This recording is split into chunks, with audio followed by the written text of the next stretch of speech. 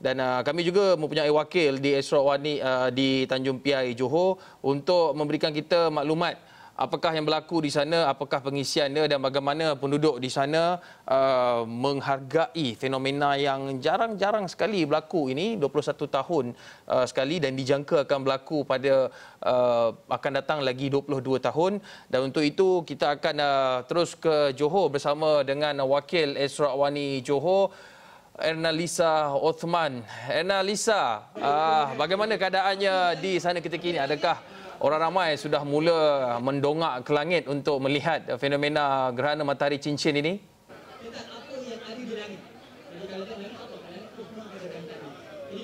Terima kasih Hakim. Seperti yang kita tahu, selepas kali terakhir 21 tahun lalu fenomena Gerhana Matahari ini berlaku, hari ini rakyat Malaysia terutama kepada peminat astronomi sekali lagi berpeluang menyaksikan fenomena ini, dan ianya dijangka akan berlaku sekali lagi pada 2042 nanti. Dan kalau menyentuh soal pengunjung ke Taman Negara Tanjung Piai ini, kunjungan para pengunjung dapat disaksikan seawal 7 pagi tadi, di mana saya rasa bukan sahaja rakyat negeri Johor, malah ada pelancong, mungkin pelancong luar juga turut tidak melepaskan mengambil kesempatan untuk menyaksikan sendiri gerhana matahari, fenomena gerhana matahari ini. Dan difahamkan seperti yang dikatakan tadi, laluan matahari ini bermula daripada Arab Saudi, kemudian ke India, Sumatera, Malaysia, Johor dan Sarawak, sebelum ke Singapura, Borneo, dan berakhir di laluan Pasifik. Dan Planetarium Negara memilih Tanjung Piai sebagai lokasi rasmi hari ini bagi membolehkan mereka yang ingin melihat pencerapan cahaya fenomena matahari ini di Malaysia berikutan, dikatakan kedudukan paling hampir dengan fenomena Anunus ini. Dan di sini sekarang pukul 11.10 dan saya di sini kira-kira ada dalam jam 10 minit lagi untuk kiraan ataupun pusingan pertama separa gerhana matahari ini. Dan bersama-sama kita pada hari ini ialah Pengarah Planetarium Negara Puan Anita Bahari. Terima kasih Puan kerana sudi bersama kami pada hari ini. Dan kalau boleh mungkin kongsikan sedikit dari segi aktiviti dan sudah berapa jumlah diedarkan. Terima kasih kepada Astro AWANI. Saya daripada Tanjung Piai memaklumkan, kalau kita tengok keadaan ini daripada seawal pagi tadi, sekarang sekurang-kurangnya lebih 120 teleskop telah berada di Tanjung Piai ini untuk menyaksikan fenomena, dan cuaca pada hari ini saya nampak sangat baik. Dan sekejap lagi kita akan buat lintas langsung daripada Planetarium Negara pada kira pukul 11.20 pagi untuk melihat gerhana matahari separa daripada Kuala Lumpur. Bersama-sama kita yang turut serta di sini termasuk kita ada ASEAN Astronomy Workshop for Teachers daripada International Astronomical Union. Kita ada satu kumpulan kanak-kanak yang kurang penglihatan, tahap penglihatan bersama-sama kita untuk menghayati dan juga untuk mempelajari bagaimanakah fenomena gerhana matahari ini berlaku.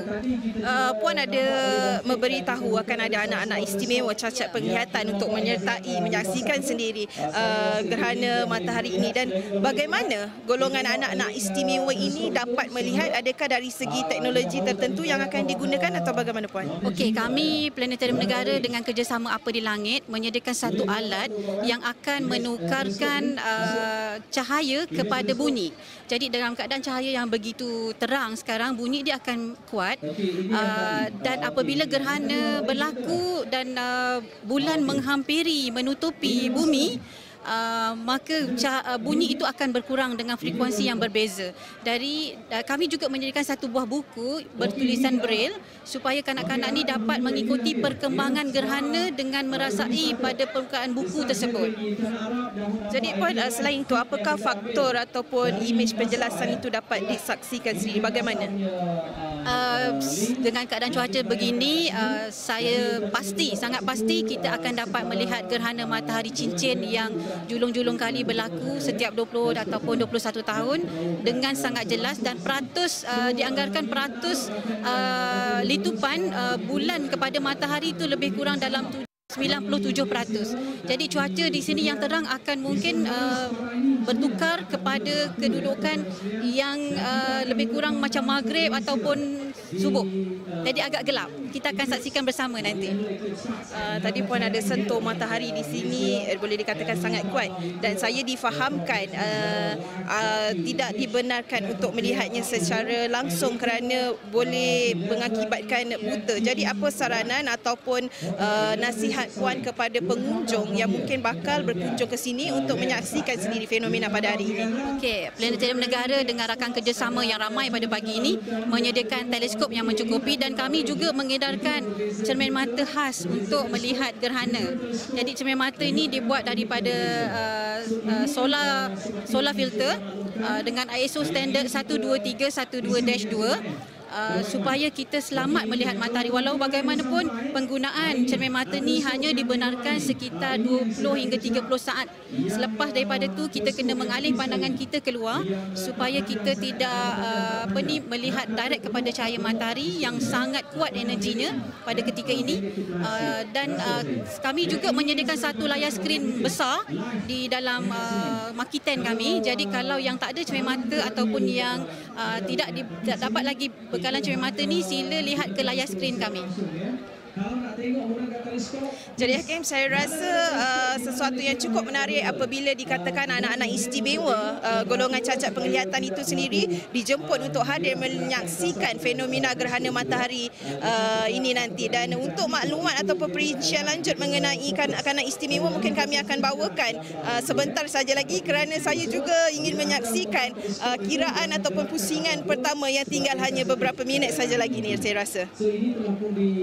Baik Erna, sebelum itu sedikit, sebab kalau kita nak lihat fenomena Gerhana Matahari Cincin ini, dia mungkin bagi orang ramai ia satu fenomena biasa. Bagi mereka mungkin ini gerhana matahari biasa saja, tapi bagi peminat yang mendalami ilmu falak, ilmu astronomi ini, mereka melihat ini sebagai sesuatu yang berbeza kerana satu, ianya jarang-jarang berlaku, dan kedua, kerana ia jarang berlaku, mungkin pengetahuan untuk kita berkongsi keterujaan bersama rakan-rakan itu mungkin kurang. Jadi mungkin boleh tanyakan kepada Puan Anita di sebelah itu, apa langkah untuk mereka selain daripada membekalkan cermin mata khas itu bagi mereka yang di luar sana, kebanyakan mereka masyarakat yang mungkin akan mengalami keadaan cuaca yang sedikit gelap tengah hari nanti, bagaimana untuk mereka menyaksikan fenomena gerhana matahari cincin ini kalau mereka tidak ada cermin mata khas itu? Mungkin kelewatan sedikit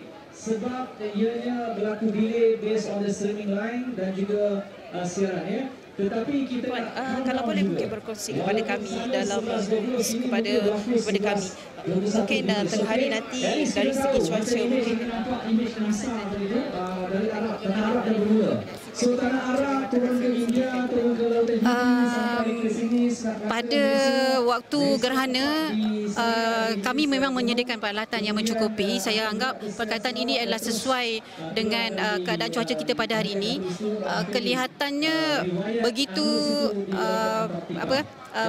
menyambut kehadiran ramai pengunjung kat sini, bukan sahaja dari kalangan orang awam tetapi juga daripada pakar-pakar astronomi yang ada dengan kita. Dan kalau orang ramai di sini agak kurang mahir atau ingin bertanya, sila pergi ke kaunter-kaunter pertanyaan yang kami sediakan ataupun semua tapak-tapak kemah yang sedia ada, dan melihat keadaan matahari gerhana yang walaupun dianggap menarik, tetapi dia ada fenomena astronomi yang sangat penting dalam kehidupan kita sehari-hari.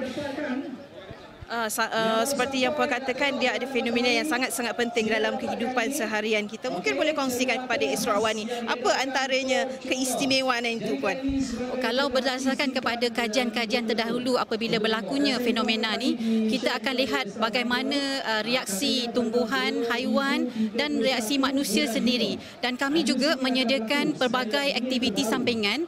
Contohnya kita sediakan satu payung yang kita telah tebuk khas supaya apabila gerhana itu berlaku dan kita nampak bayang-bayang gerhana itu di bawah payung. Dan orang ramai juga boleh menggunakan tangan sendiri untuk melihat gerhana.